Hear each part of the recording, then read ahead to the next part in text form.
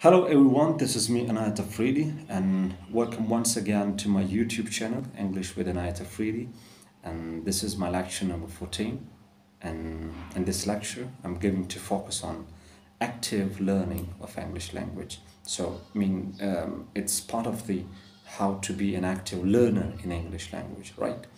So before we move towards these six important areas which have been suggested by different researchers, let me tell you one thing very important, that active learnings is a process, it's an activity or it's a methodology that unlocks your latent potentials to be fluent in English,